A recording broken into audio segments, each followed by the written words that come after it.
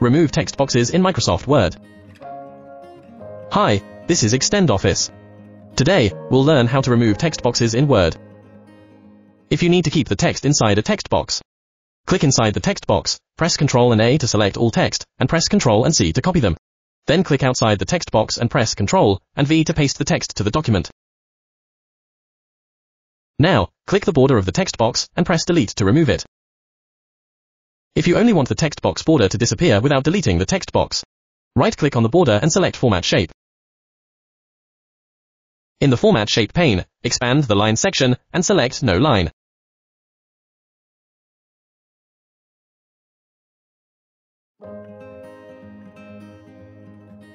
If there are too many text boxes in your document, Kutools will let you remove all text boxes while keeping their contents or remove both the text boxes and their contents efficiently. Navigate to Kutools. Remove all text boxes. The Remove all text boxes dialog will appear. Check the Just Remove text box and keep the text option to keep the text, or uncheck it to remove everything. Then, click OK. A confirmation dialog box will pop up showing how many text boxes were removed. Click OK. To download Kutools for Word, find the download link in the video description or on our website.